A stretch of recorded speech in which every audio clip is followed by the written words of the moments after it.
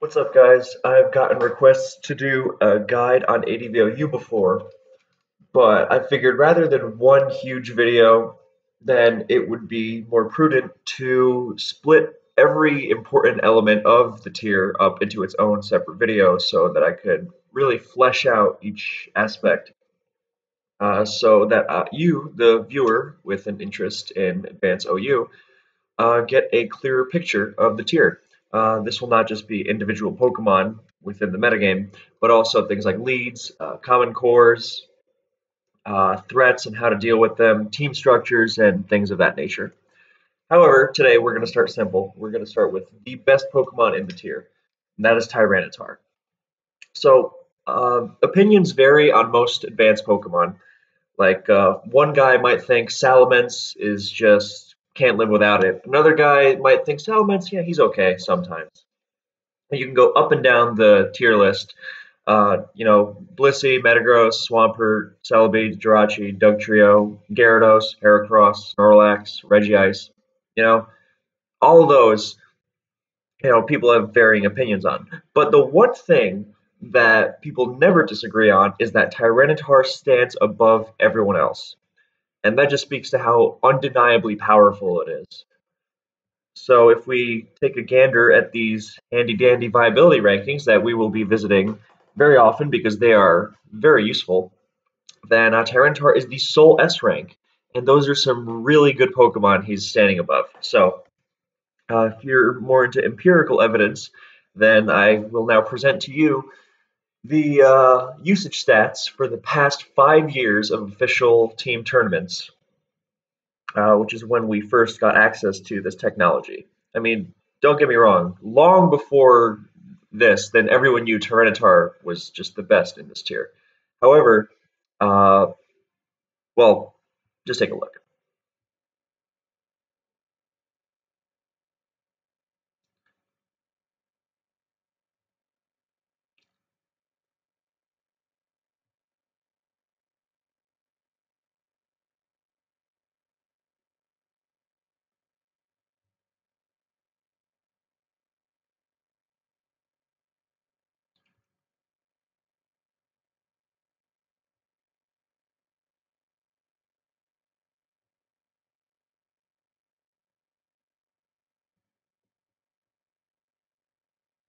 So, as you can see, people use a lot of Tyranitar because it's good. And in some of those cases, then its usage was miles ahead of whatever number two was.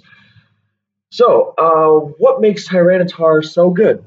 Well, we can start off by looking at these really beefy stats, with the exception of the speed. However, we'll soon find out that the speed can be fixed and also is not all that terrible. But yeah, these stats are really good. The typing is unconventional, but it's got a lot of huge key resistances that it can do something about because of its fantastic bulk. So it's also got some bad weaknesses, no doubt about that. Earthquake weakness sucks, especially with Dugtrio running around. Water weakness sucks with how good water types are, but we'll get all into all that later. Now we are going to look over the sets it primarily uses. Small disclaimer, we are not going to go over every possible permutation of Tyranitar. Like we're not going to go over the merits of Thunderbolt. We're just going to go over what it commonly uses, what you can expect to see. Once you get a grasp on this, then you can start exploring those fringe options like counter and whatever else. But for now, we're just going to stick with the standards. Don't worry, it'll still be comprehensive. So we start with the trademark Tyranitar set. Dragon Dance. I should take this out because this is not predetermined. Um, yeah, this is the defining Advanced OU sweeper. Any team that does not have a check to this, or even multiple checks to this, is not good. This is not a tier where you have to cut corners to make your team effective against certain things, and you just can't be weak to this guy. He will sweep you off your butt every single time. Or, he'll leave your team battered and left easily picked off by something like Aerodactyl, which their counters often overlap. So by skimping on one, you're skimping on the other, and they're not exactly uncommon on teams together. So something to keep in mind, you want to be prepared for this guy. So, what items is it commonly run? Well, the default is, of course, leftovers. Longevity helps it get more dragon dances, which is the goal, as you'll see shortly. Helps it retain defensive use throughout the game. Means Celebi hitting Leech Seed on it doesn't mean it's permanently lost 12%, unless it gets a wish from Blissey or its own Leech Seed or whatever. You get the idea. Another option for more offensive teams is Lumberry, because one way of trying to slow Ttar down is by status. Gengar Will-O-Wisp is a huge one. And there's even other things like offensive teams that really want to lay the smackdown on the opponent and thus can't really afford to plop a big fat defensive Swampert on their team to just soak all their momentum when they're trying to break through defense. So they might do things like run Thunderwave Zapdos so that while Ttar might take it out, at least it's not going to be sweeping their team. And afterwards, it's just slow and easily picked off. Things like Snorlax Body Slam are also key. And Blissey runs status often as well. Those are the two main ones. Some other ones worth mentioning. We're not going to get into every item, as I mentioned earlier, but Lychee Berry is for physical offense teams. It often goes with Double Edge. Lychee Berry is when you want that extra +1 because you're not going to be using lefties, and you'll set it up to avoid status, i.e., you're not going to send it in on Gengar and DD as it uses Will-O-Wisp or Hypnosis.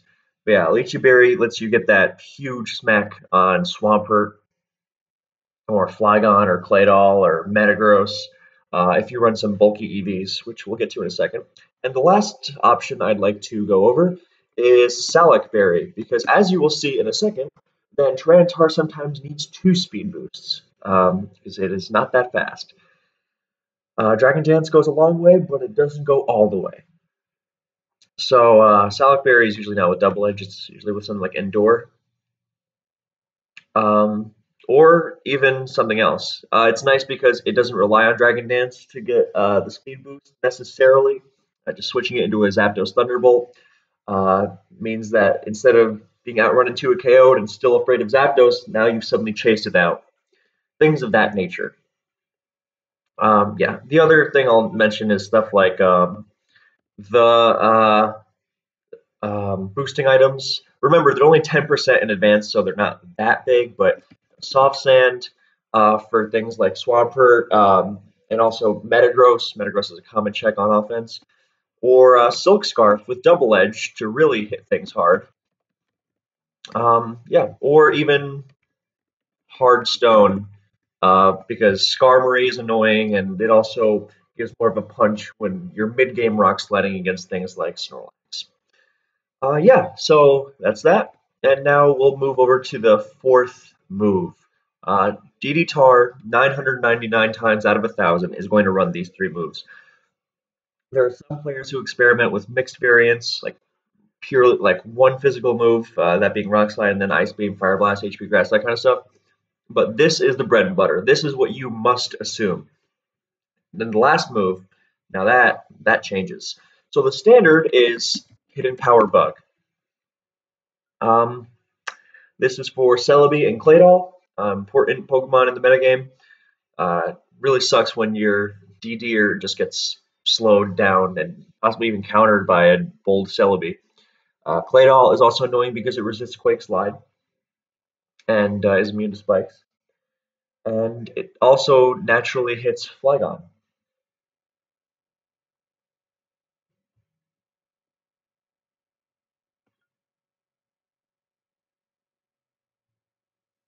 So we've already seen Double Edge. Another move, speaking of Flygon, is Ice Beam, because Flygon is so annoying and impossible to kill for the standard DDer that it sometimes dedicates its move just to hitting it. which speaks to how important Flygon is and how tough it is to bring down. I mean, sure, it's got other benefits, like it also hits Claydol pretty well, um, kills Salamence without needing to risk a Rock Slide miss. That's always uh, a nice feeling. But it's primarily for Flygon, and it's primarily for use on Spike's teams, because Spikes will do the work against Swampert. Speaking of Swampert, the other common move that Dragonus Tyranitar often runs, or another, I should say, is Hidden Power Grass, because Swampert is the go-to check for Ttar on most teams. And if all that's standing in my way is just a Swampert, then why wouldn't I just HP Grass it? And the last standard move on ADV Ttar is Taunt. Skarmory isn't really a great counter because Rock Slide flinches and hitting Toxic, and you just phase it out, and it takes a ton from +1 Rock Slide and things of that nature, but it can be annoying. There's no doubt about that. Plus, if you come face to face with a Skarm early in the game, and you're not really going to DD in its face, probably, unless you're playing really aggressively, then you can taunt and prevent it from spiking or doing annoying things. It can also be good against Leech Seed Celebi, so you just set up more on it if it's Mono Psychic.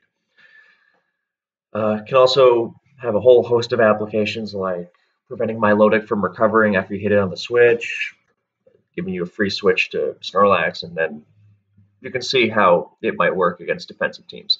Yeah, and so those are the primary options. Now for EVs. Standard spread is something like this, because this EV combination is the most efficient way to live Dugtrio. And this speed is important because at +1 it will hit 300. Adjust as appropriate for Hidden Power Bug IVs, like so.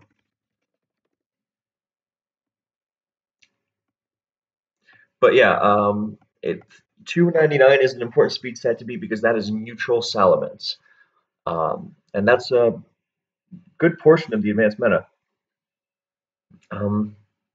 Because Salamence is always neutral on Dragon Dance and very often neutral on Choice Band and Mixed. Those latter two can run plus speed, but we'll get into that later. So basically, it's going to be outrunning a lot.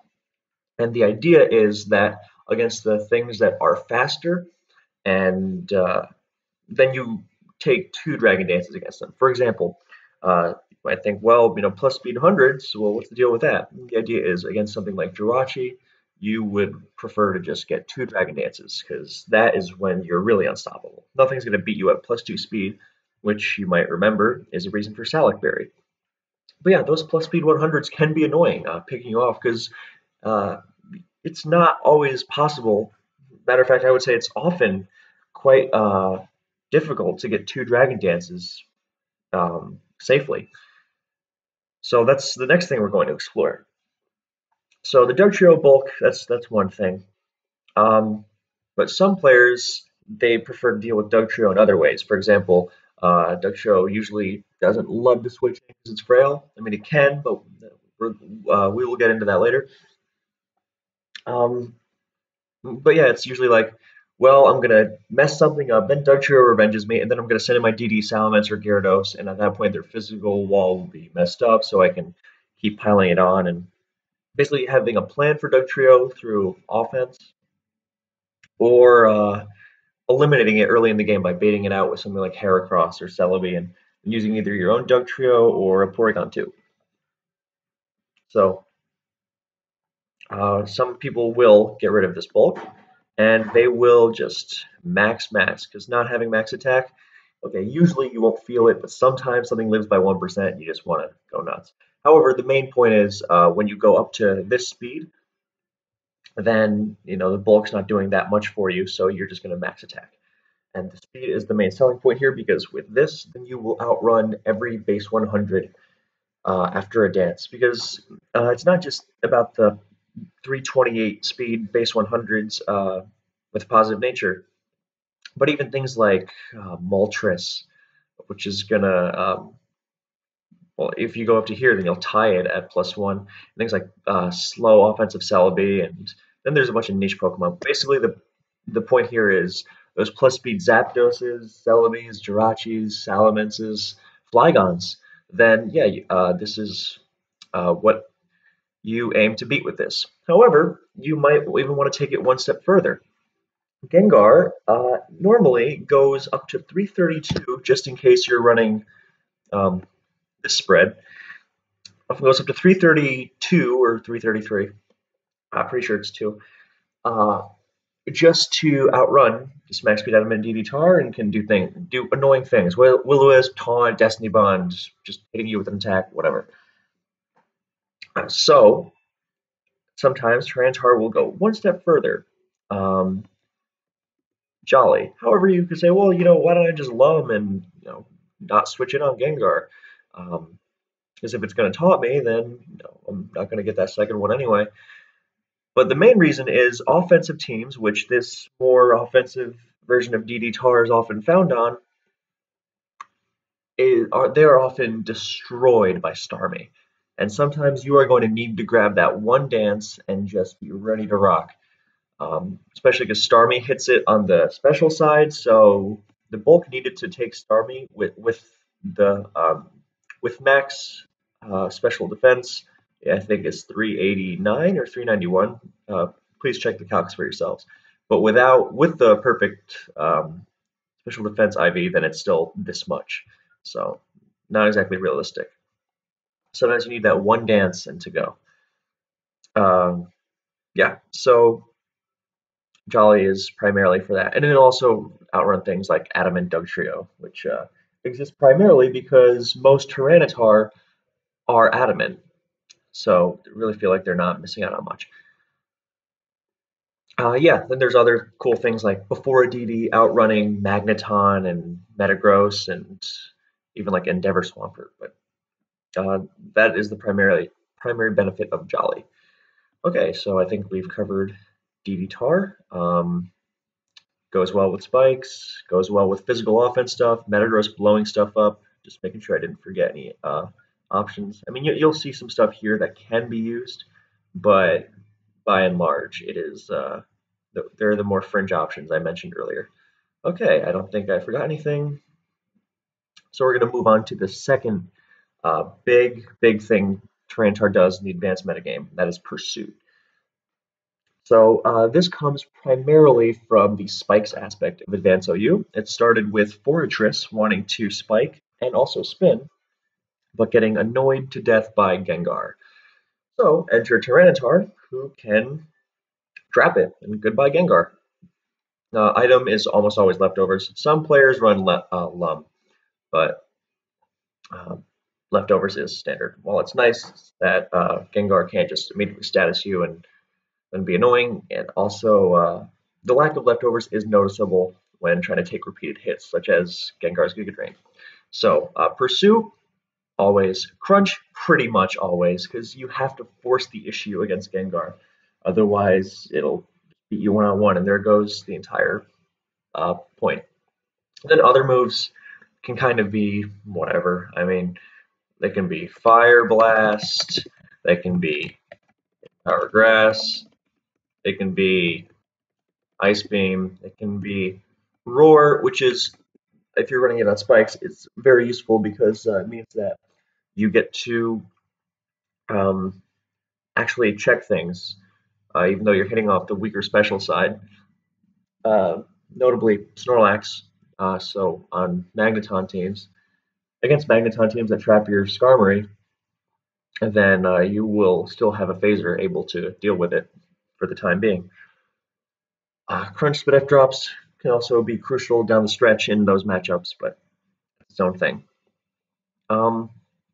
Yeah, that's pretty much. You can run whatever move you really want. Some people like to run weird things, like well, you can also run Brick Break and Earthquake if you're running quiet, like Earthquake for Tyranitar and Calm Mind Jirachi, and Brick Break if you're really trying to stick it to Ttar and Snorlax.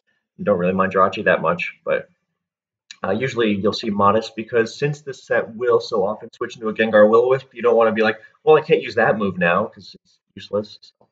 So, these sets tend to be primarily special. And the spread here is pretty much, yeah, it's basic, but it works. Um, It's I mean, you can take some special attack out and throw in some Spidef for Gengar, but it's usually you want all the juice you can get. And max HP already makes Ttar really bulky. Worth noting that a max HP Ttar will always live a +1 Earthquake from Salamence, and yeah, that's why some people. That's another reason why some people like Ice Beam. Flygon's also annoying potentially. And actually being able to hit Zapdos, because when you drop the physical moves, then I mean Blissey is going to annoy you. That's just kind of a given, even with Brick Break, because you're not very invested. But especially defensive Zapdos walling you is kind of annoying. And being able to actually hit it with Ice Beam is crucial, because a lot of the teams that this Tyranitar finds itself on, they really struggle to actually hurt Ttar. Or Zapdos, I'm sorry. Um, well, I said that originally this was a Fortress partner. It got to the point where it was also very common alongside Skarmory, because Skarmory wants to toxic protect everything and go alongside Spikes. It's a really lethal combo, and Gengar gets in the way of that, and Ttar just removes it, and then Skarmory's happy. So it's also crucial against Claydol, because Claydol is a thorn in the side of Spike's teams, and with Crunch and Pursuit, then Ttar can go toe-to-toe with it. Lastly, it can annoy uh, defensive Celebi, which is it's nice because defensive Celebi can't really hurt it that much, and Crunch really scares it, and Pursuit and all that. But the primary use is Gengar. Something to note is that sometimes Gengar will be specially defensive, um, and even worse, used alongside Dugtrio so that it survives the pursuit, and then Dugtrio takes care of Ttar. The Dugtrio Tyranitar relationship is multifaceted for sure, and this is one aspect of it. And so, like Gengar Will-O-Wisp on Ttar switch because it's safe, then survive the pursuit, and then Dugtrio, and Gengar lives to grin another day. So you're going to have some sort of extra plan against Gengar. For example, if Skarmory's letting it in, you might want to invest in Drill Peck, which really secures the trap, and is also good against things like Focus Punch, Heracross, and Claydol, who can be annoying if it's one of those fast offensive sets. Um, and being able to finish off Fortress is nice too. But yeah, so that's Pursuit Tar for you. Uh, yeah, I think that's most of it. All right, let's move on to the mix set. Now, mix is I put it in hidden power grass first because Swampert is just so crucial to deal with for Tyranitar, and if you're running a mix set that can't hurt Pert, then it's kind of like, well, I'm not going to get very far. So I excuse me. Sorry, I zoned out for a second. Anyway, so mixed is just all about doing damage. This is going to be seen on offensive teams primarily and pretty much exclusively. Um, it can be different kinds of offensive teams. Like it can be on physical offense without a mag. It can be on physical offense with a mag, feasibly. You might think, why Fire Blast if I've got a Magneton for Skarmory? And the answer is Metagross. Metagross is very often a victim of Fire Blast. It can be on special offense because providing sand is so huge. And I just realized I didn't go over Sandstorm. Uh-oh. Well, no worries. We'll get to that. But yeah, providing sand is huge for those special offense teams. And um, yeah, it also provides a physical way of beating down Snorlax, which gives them some much needed respite against it. So, item Lum. These offensive teams cannot afford the fat pursuit tar for Gengar, and so they've got to hit it at every angle. Worth noting that some people like to use pursuit tar to support a cursed Snorlax, but that is much rarer. Although Snorlax is a lot harder to deal with if it's running Body Slam Earthquake. So pursuit tar removing Gengar is obviously really good, but not as common. Pursuit Tar is mostly linked to spikes. Anyway, back to the mixed guy. Lumberry, I mean, okay, it can run lefties because longevity against Zapdos and spikes can be nice. But Lumberry is nice for Skarmory's Toxic, Gengar's Will-O-Wisp, even defensive Jirachi spamming status. Um, yeah, so this is one set. Hidden Barrier Grass, Stab, Zapdos, Skarm, and this makes sure Blissey doesn't get on your nerves.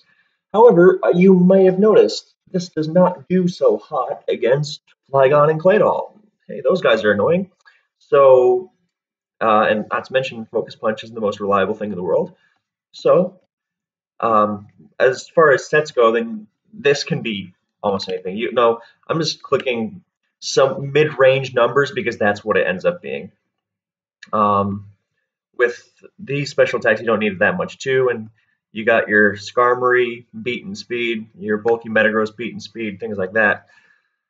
So it can go a lot in any direction. You know, it can be rash, mild, it can even be naughty or lonely.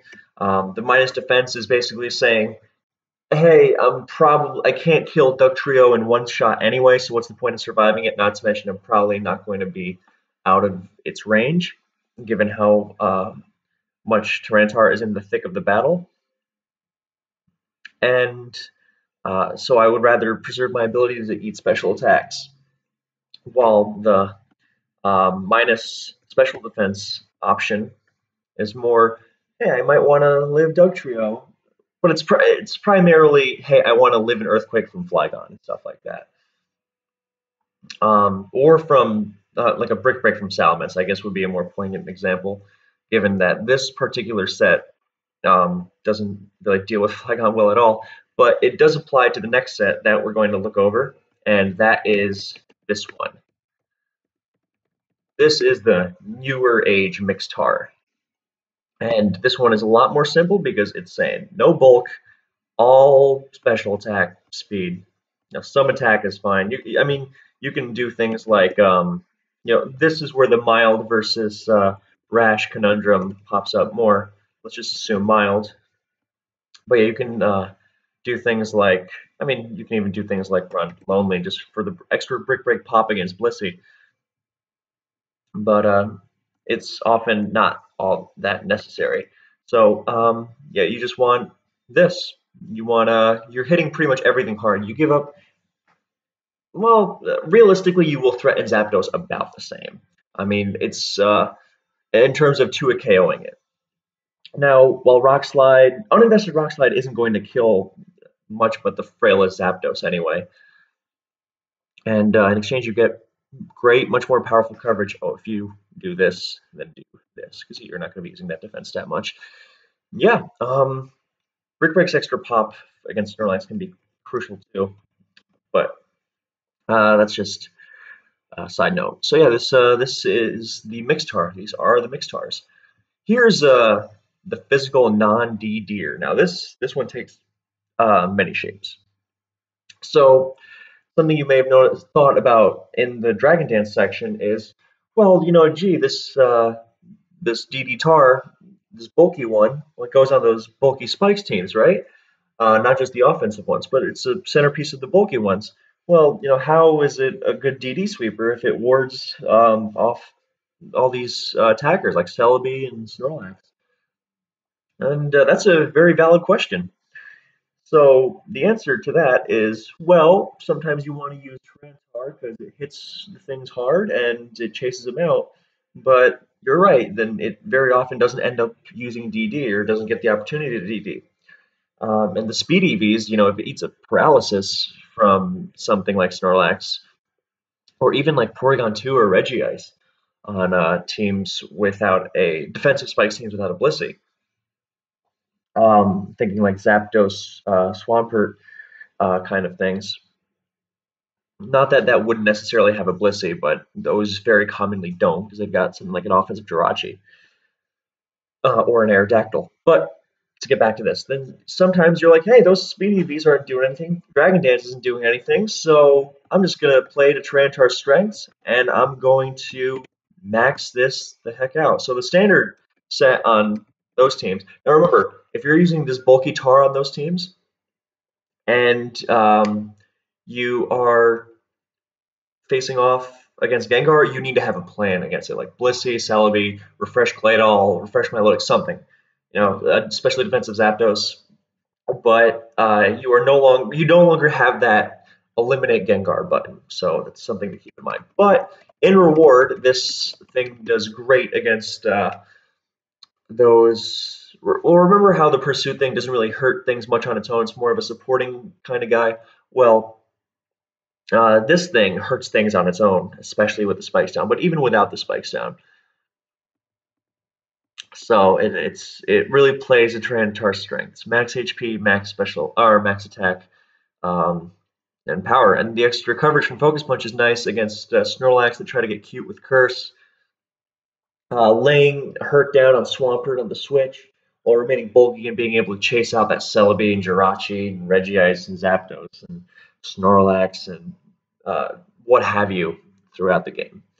So this is one variant of the physical non-DDer. Now the more traditional set runs Substitute to really get it up in front of Blissey. That's what she said, am I right? And avoid status and then really safely lay it down on Pert. This is also notable because it protects from Dugtrio. Now, while max HP is pretty good against Doug, then Ttar takes some damage. Um, sometimes it just can't help but be prone to it. So, but Substitute helps out with that. It also sometimes goes with Hidden Power Grass over Bug. And in that case, then you usually, well, I'm definitely not killing Doug without a sub now, so I'm just going to go Lonely. So, yeah, it's a more old school approach, but it's definitely viable. Oh, and finally, let me go back to this, but sometimes people will run this set, but except instead of Focus Punch, then they like to go with Roar, because while it's not going to do much against Flygon and friends, then it's potentially really, really nasty when you keep dragging things in. For example, the Pursuit thing, if you drag in Gengar rather than having to switch into it, that's just beautiful. And Roar can really make Blissey uncomfortable, and they keep trying to switch to their Swampert against your Tyranitar with the spikes down. Whoop! They got sent flying out, and oh, sorry, jumping all over my words.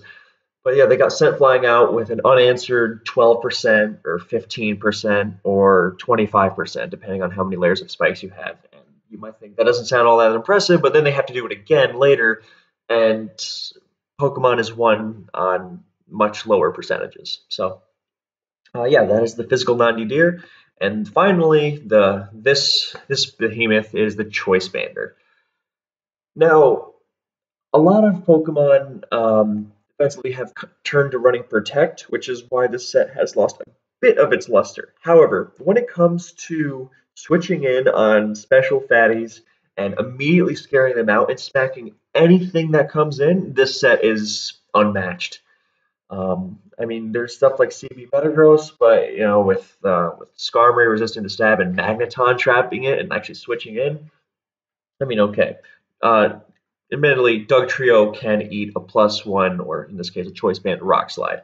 However, in terms of dishing out damage, this Focus Punch pounds Swampert. It does so much. It does 60%. You might think, well, Protect and lefties, and it's getting back 12% before you even get a chance to, or actually even more, because switch in -60 +6, switch that's 12, Protect 18. So you have to really make it uncomfortable unless it's like a setup threat like Celebi.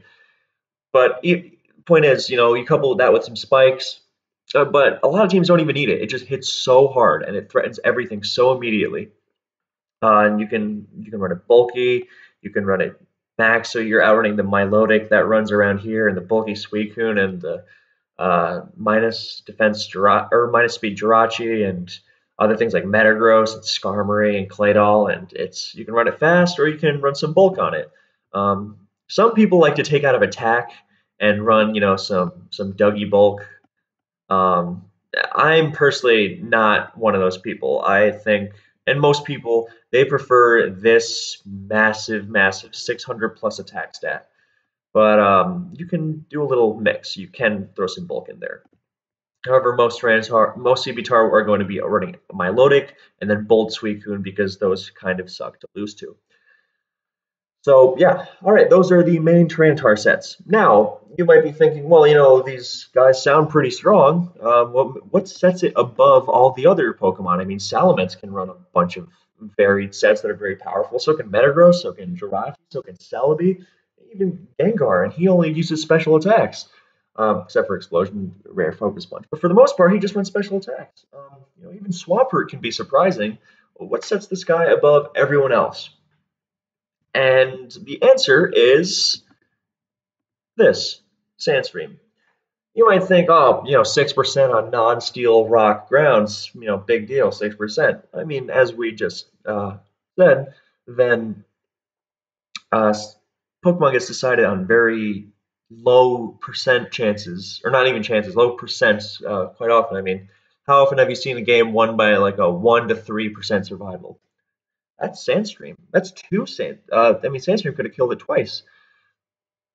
So yeah, Sandstream, put it like this. Every single Pokemon in Advance OU is shaped by the fact that it is or is not affected by Sandstream. Now that might sound like mumbo jumbo to you, so let me make it clear. We'll go back to the viability rankings now. Every Pokemon on this list has its viability affected in some way by the fact that it is affected by Sandstorm or it is not.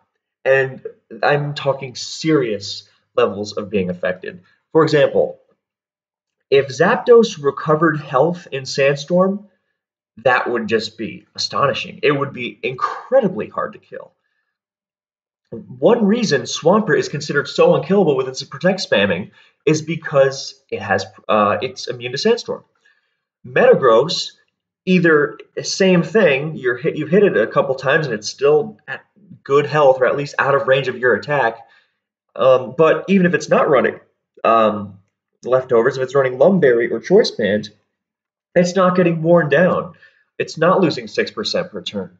One reason that Heracross sometimes, a couple variants of Heracross, like sometimes, like an all-out attacker, some defensive teams dance around it knowing it will eventually die just because it's taking 6% per turn. And when those sets put on leftovers, those teams are in so much trouble just because it's not immediately dying, even though it's not as flashy as Choice Band or Lumberry, but it's just as important.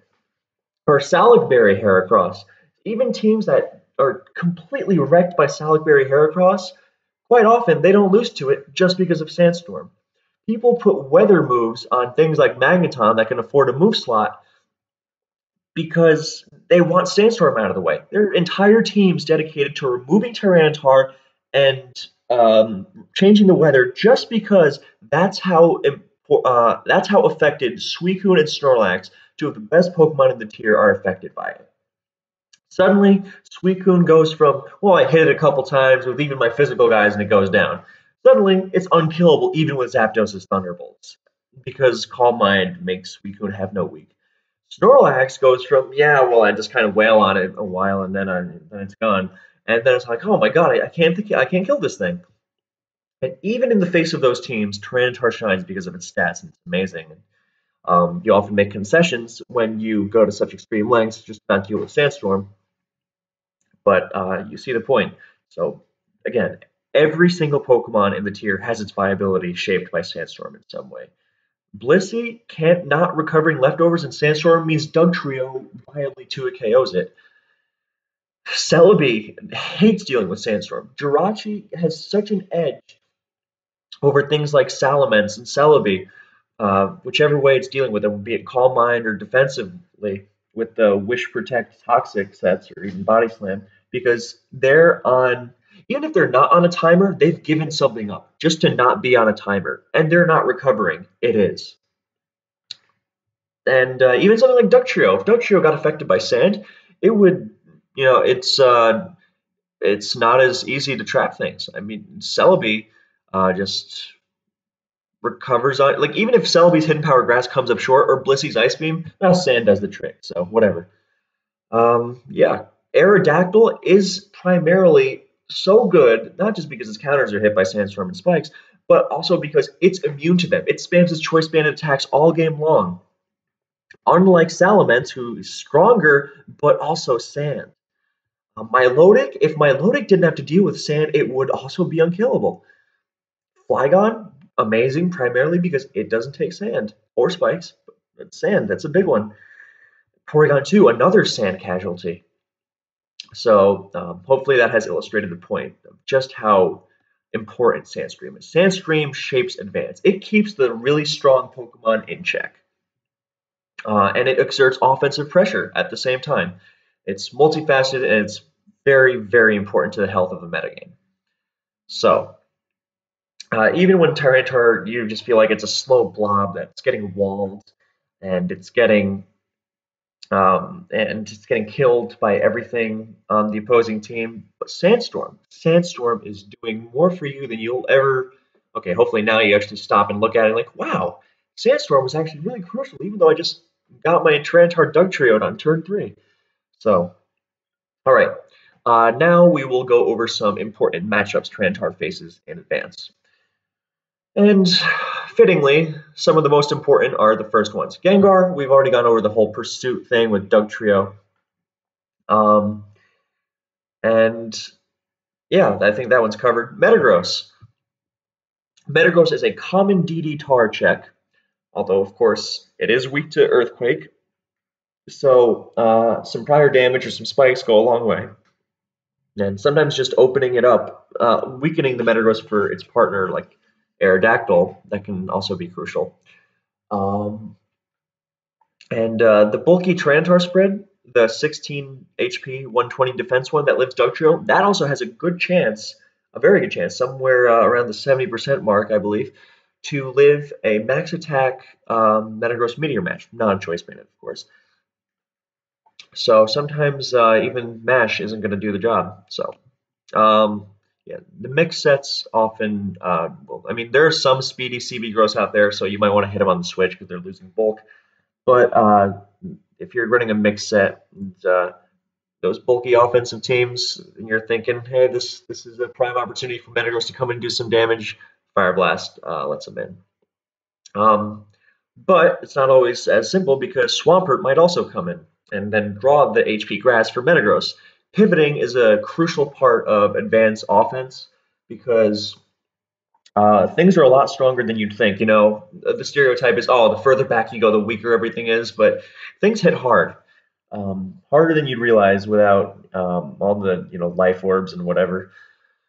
So yeah, you're gonna have to pivot a lot. And Tyranitar is often integral in that, but we'll get to it.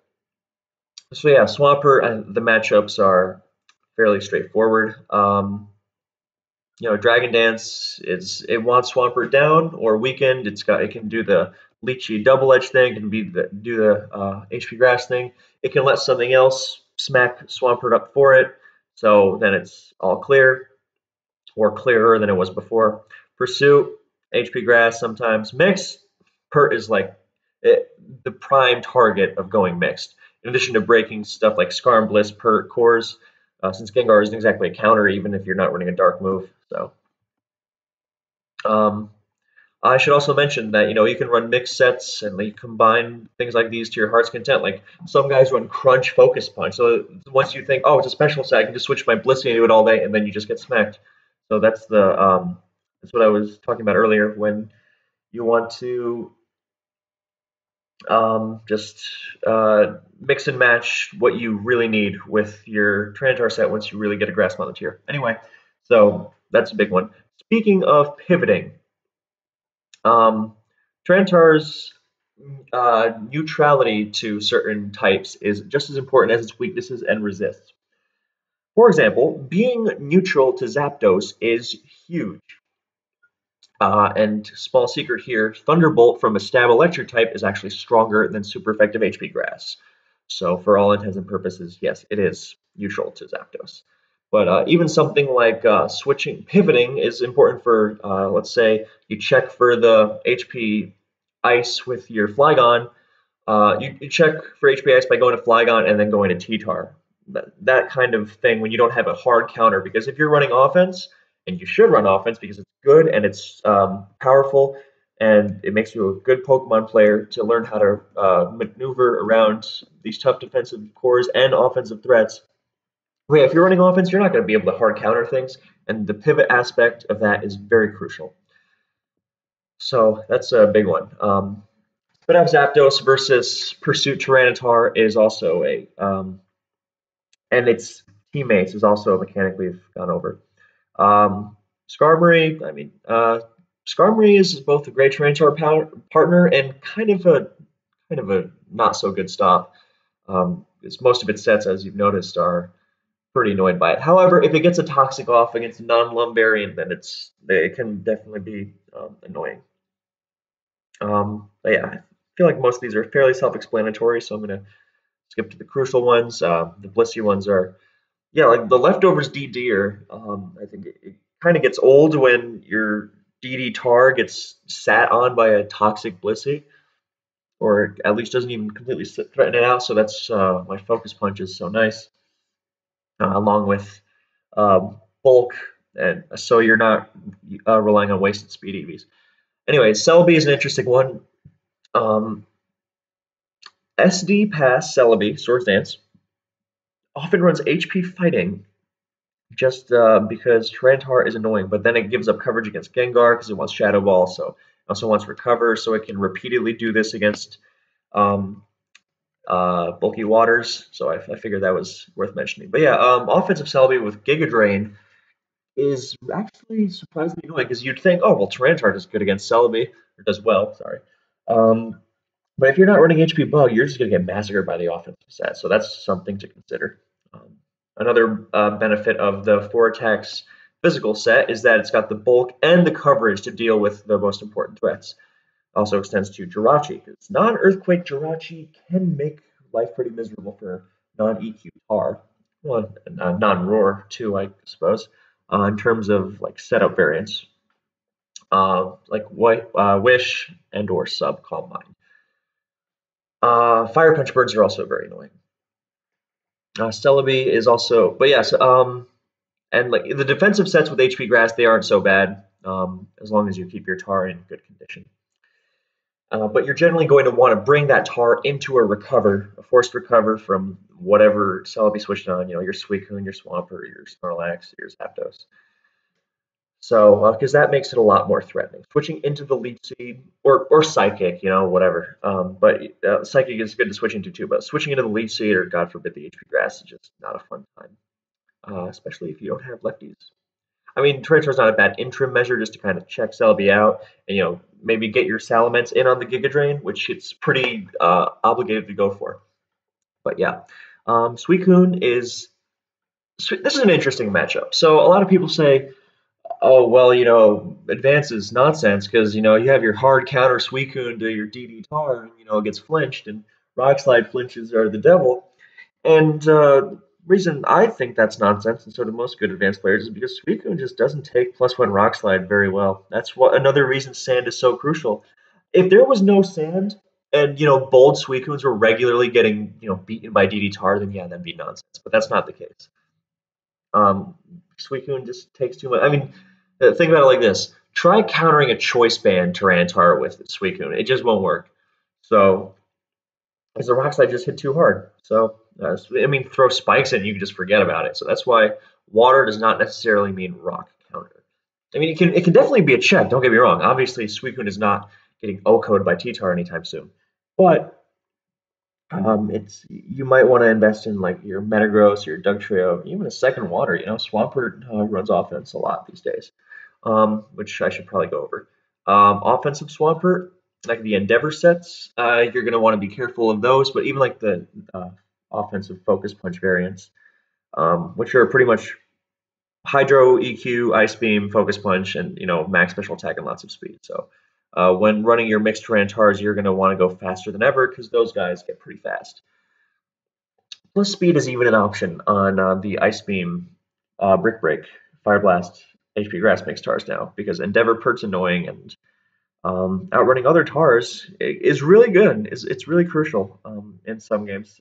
Like the offense on offense slugfest, that's just a game changer.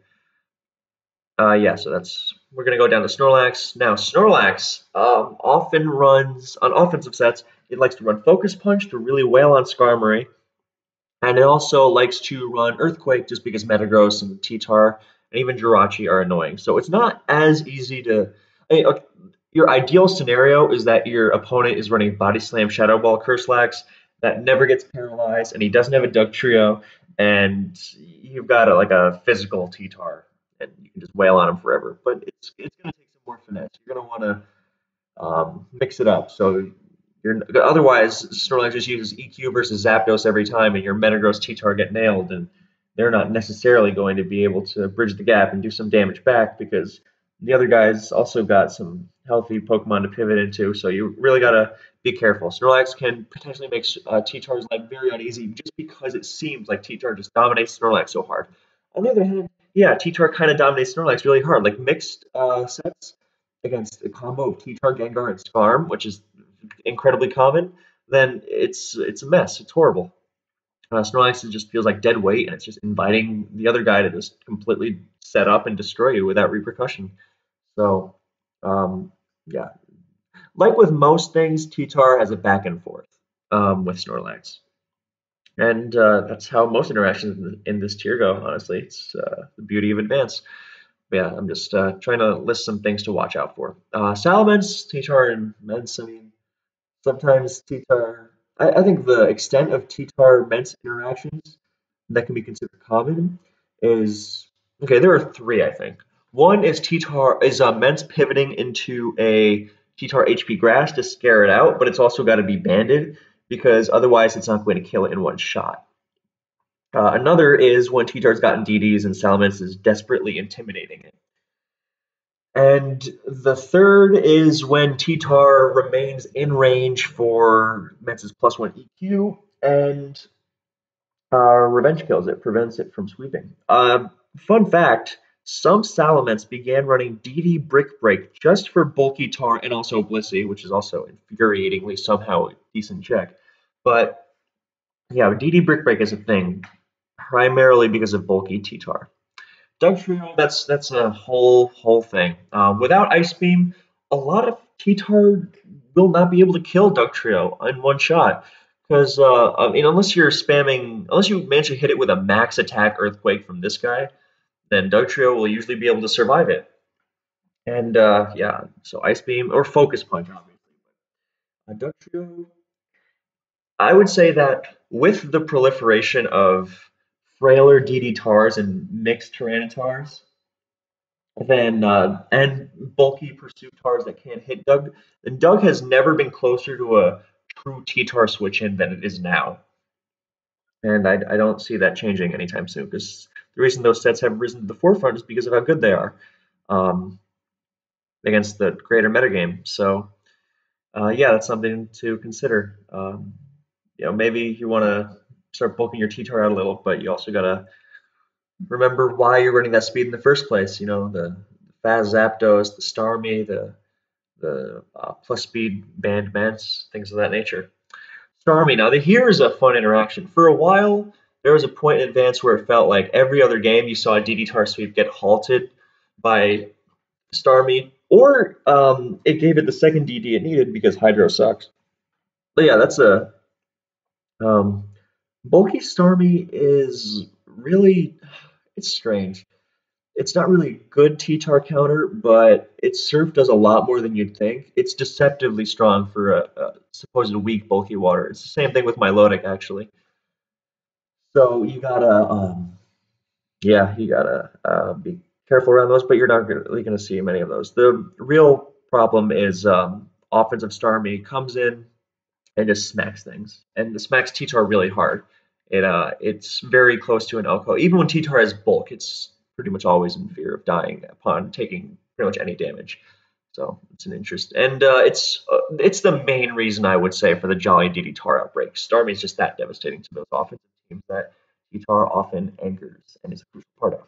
Magneton, fun fact, when a standard Skarm Bliss Gengar Swampert Ttar team has had its Skarmory Magneton, they very often will go to Ttar immediately after because they want to actually kill the Magneton. And Blissey, Toxic Protect, and then it gets all messy because unless you're running Fire Blast, you're not killing it in one shot. So that's, and then Magneton very often gets a parting T-Bolt off on it. So that's something I think is worth noting. Other than that, they don't really get in each other's way much. Magneton usually outspeeds Ttar. They run a lot of speed, but that's why the plus speed mixed Tar is taking off. Claydol. Claydol is both an infuriatingly hard to take out wall for Ttar and simultaneously bait for it to do whatever it wants. Like the DD HP bug set with bulk just totally rolls over Claydol. But like the DD taunt sets, you're never killing those. I mean, you're not beating it down with spikes. You're not beating it down with repeated attacks. It heals immediately from your weak attacks, and it's so.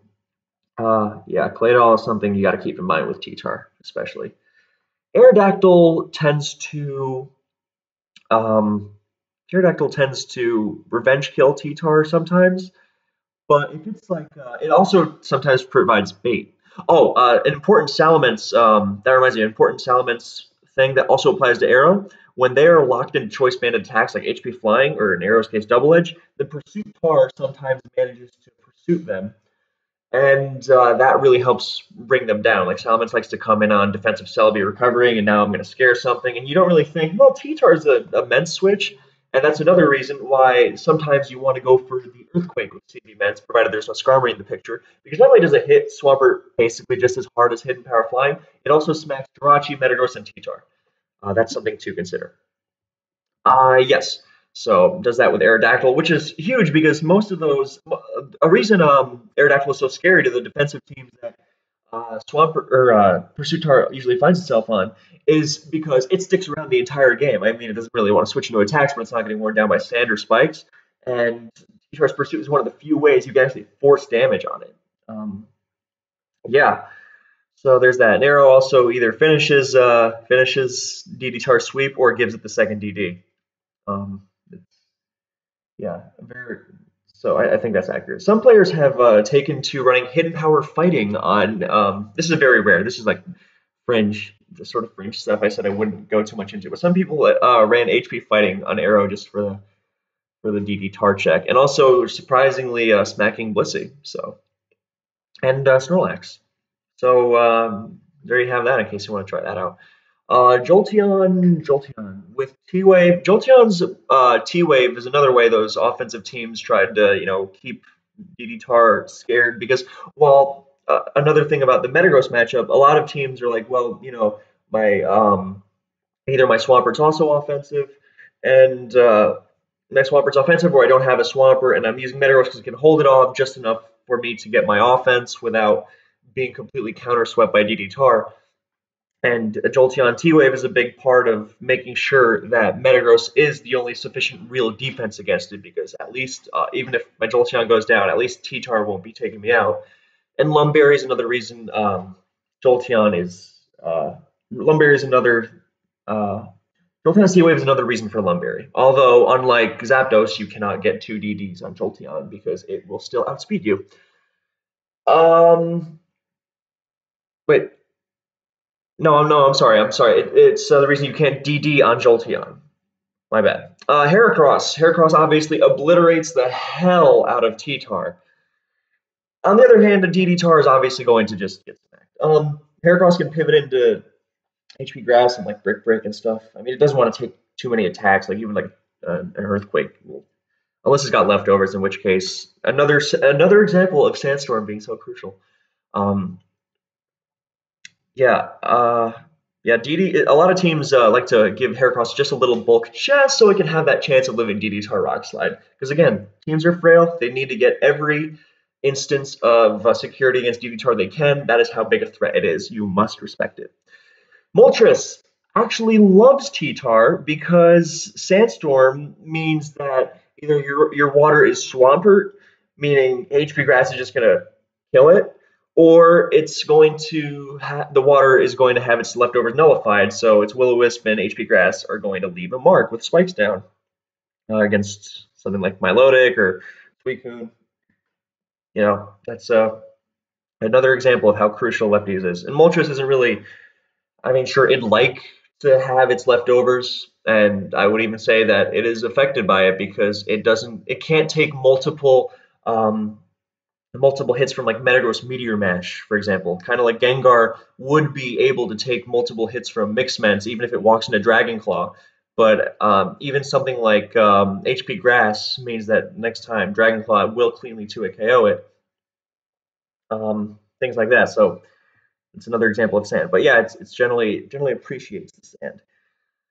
Um, of course, it also, in terms of Ttar, then Will-O-Wisp not doing so good, even if it's faster, not doing so good because it'll give DD Tar, a Lum DD Tar the free DD, and that's why some Moltres like, one reason Moltres likes to run Roar, it racks up spikes on Blissey, but it also prevents Ttar from setting up on it. Remember, whatever it takes to make sure that DD Tar does not sweep you, worth considering. And it doesn't like Pursuit Tar either because Pursuit Tar isn't as scared of HP Grass. It's got the bulk. Pursuit. I mean, on the bright side, Pursuit isn't going to 2 KO it, but it's still got to run afraid of Rock Slide. You must respect Rock Slide. If there's one thing about Ttar, you really don't want to. If you're going to be taking a chance on a set, you better have a good reason. It better be educated, not be like, no, I just don't feel like he would run Rock Slide on Pursuit Tar, because he totally could, and it would be totally valid.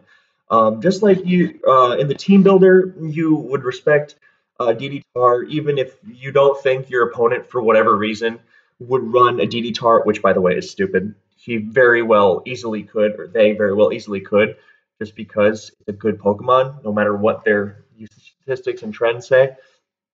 It's not like it's some obscure threat he brought up from the vault of obscure nonsense.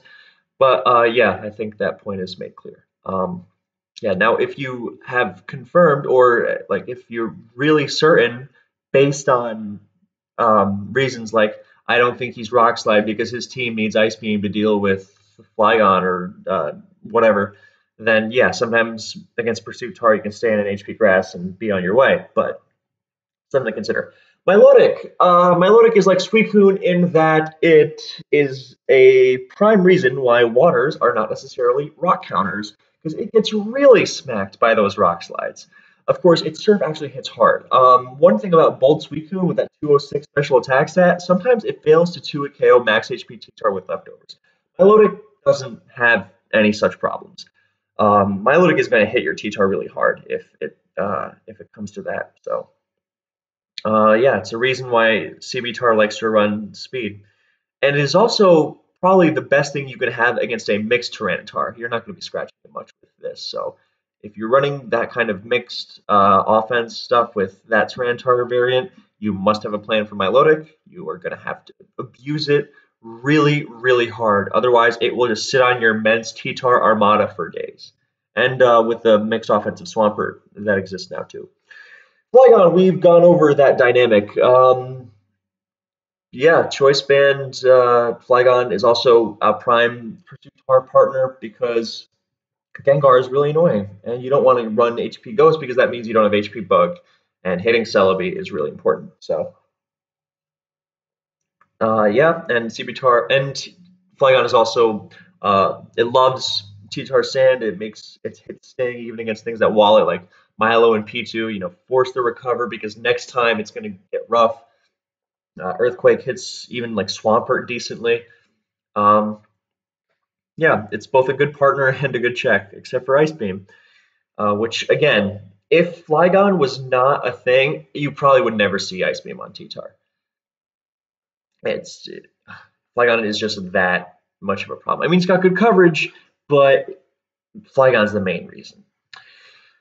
So, yeah, Flygon is a big deal. And it's also one of the plus speed base 100s that T-Tar decided it was tired of getting outrun by after a single dance. Especially since the Choice Band one would just put T-Tar in the grave. So, Cloister is an interesting relationship. It's generally now if you see Cloister and Ttar, Ttar is going to be either DD or one of the mixed sets, and that's pretty much the only relationship those two have. Yeah, yeah. Uh, I mean, you could technically say Cloister baits and Gengar, so you could use Pursuit Tar, but generally, if you're using Cloister, you're going more the offensive route, and you're not going to be pursuing Gengar like that. So, yeah, they don't really face off much. So, Bori likes to spin on Skarm, and for it to not have its spin destroyed by Gengar, then you have Tyranitar, and you also got to watch out for Dugtrio. And Fori also tends to compromise teams defensively because while it can provide spin, it also doesn't really counter much. If it has Earthquake, it counters a lot of Metagross variants, meaning like leftovers, EQ, HP Grass. Because, yeah, like Fori just doesn't do enough, you know? Like it can't have all the moves it wants. It wants EQ and Explosion, but it also wants HP Ghost because being walled by Gengar is so bad, and without HP Ghost or Bug, then it's going to lose to Claydol, and it's just needs Earth. Yeah, it's a mess. So T-Tar helps out a lot with that, and yeah, I mean, Fori needing Pursuit Tar so badly is partially what led to Skarm overtaking it because even if your Pursuit Tar, doesn't kill the Gengar and gets Dugtrio, then Skarmory can still be a massive, massive threat. Whereas Fortress is kind of like, well, Gengar exists, so I suck. So yeah. P2, not really a T-Tar check, except sometimes against mixed variants. It's not really a great switch, but with T-Wave, it can be really annoying to the teams that the mixed Tars find itself on. And it was also a reason that T-Tar, when Porygon 2 became big on those Calm Mind teams that really wanted Dugtrio dead, um, then or just offensive teams that wanted Dugtrio dead in general, then that was a reason T-Tar started running Taunt again because it would be like, well, it's not really a great DD-Tar switch, but unlike Milotic and Suicune who need to hit 2 serves, it only needs 1 T-Wave to be ruined, and that's another reason for Lum as well. So, yes, Porygon 2 is not really a check, but a big reason why those it's like Milotic in a way. Uh, you're really going to need to abuse it hard if you're running one of those mixed offense. It alongside Milotic is a big reason why Snorlax is really important on them. Finally, Gyarados. Gyarados is kind of like Mence in that T-Char sometimes stays alive to check it, except it's a lot weaker than Mence. Yeah, that's pretty much the only relationship. I mean, Gyarados also intimidating T-Tar is also good for. It's got good synergy alongside Metagross, so that Metagross isn't eating the full force of an Earthquake, and it can go back to Gyarados potentially for even more intimidate because you easily won't be DDing on a Metagross. So yeah, we're gonna skip these guys because I don't think it's as important. Just yeah. So I think we're going to call it there. I hope this gave you an accurate picture of what Tyranitar does in Advanced Overused, and I hope to continue this series with other Pokemon and strategies in the Advanced OU tier. So if there's something you really want to see before anything else, like hey, do Metagross or do why Calm Mind Celebi sucks or something like that, then let me know. Otherwise, I hope you enjoyed, and I will see you next time.